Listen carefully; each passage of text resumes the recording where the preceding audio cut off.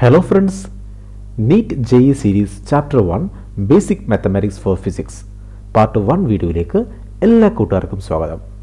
ഇങ്ങനൊരു ചാപ്റ്റർ നമ്മളുടെ NEET JEE സീരീസിനെ ഉൾപ്പെടുത്താൻ കാരണം നിങ്ങൾക്ക് എത്ര തന്നെ ഫോർമുലാസ് അറിയാം, എത്ര തന്നെ കോൺസെപ്റ്റുകൾ അറിയാം, എന്നാൽ കൂടി ചില ക്വസ്റ്റ്യൻസ് ചെയ്യാൻ നിങ്ങൾക്ക് നന്നേ പ്രയാസം തോന്നും. കാരണം ആ ക്വസ്റ്റ്യൻസ് ചെയ്യണമെങ്കിൽ നിങ്ങൾക്ക് ബേസിക് മാത്തമാറ്റിക്കൽ ഫോർമുല അറിഞ്ഞിരിക്കണം, അല്ലെങ്കിൽ ആ ഫോർമുല വെച്ച് എങ്ങനെയാണ് കാൽക്കുലേറ്റ് ചെയ്യുന്നത് നിങ്ങൾ അറിഞ്ഞിരിക്കണം. സോ ഈ വീഡിയോ അതിനു വേണ്ടി ഉപകരിക്കും. നിങ്ങളുടെ ബേസിക് കോൺസെപ്റ്റുകളെല്ലാം തറവായി കഴിഞ്ഞു കഴിഞ്ഞാൽ നിങ്ങൾക്ക് ഏറ്റവും എളുപ്പത്തിൽ ആൻസറിലേക്ക് എത്തിച്ചേരുവാൻ ഇത്തരം വീഡിയോസ് നിങ്ങളെ ഹെൽപ്പ് ചെയ്യും. സോ നീറ്റ് ജെയ്ക്ക് ആവശ്യമുള്ള എല്ലാത്തരം ബേസിക് മാത്സ് ഫോർമുലാസും നമ്മളിവിടെ ഡിസ്കസ് ചെയ്യും. അതുപോലെ അതിൻ്റെ ആപ്ലിക്കേഷൻസും പറഞ്ഞു തരും. സോ നമുക്ക് ചാപ്റ്ററിലേക്ക് വരാം.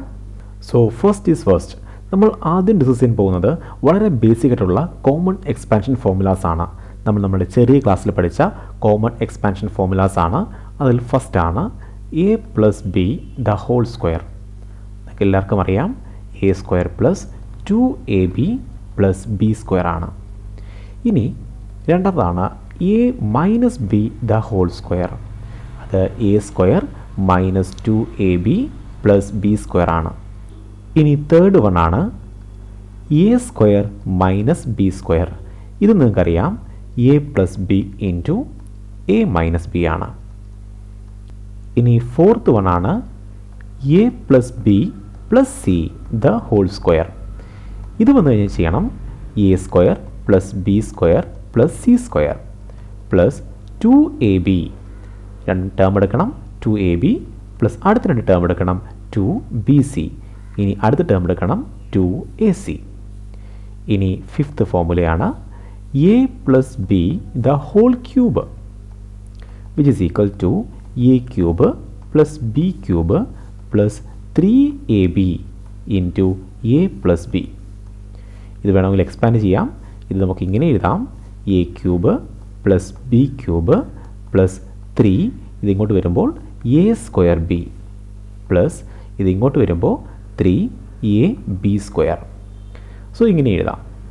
ഇനി ഇത് മൈനസ് ആണെങ്കിൽ സിക്സ്ത് വൺ ആണ് A minus B the whole cube.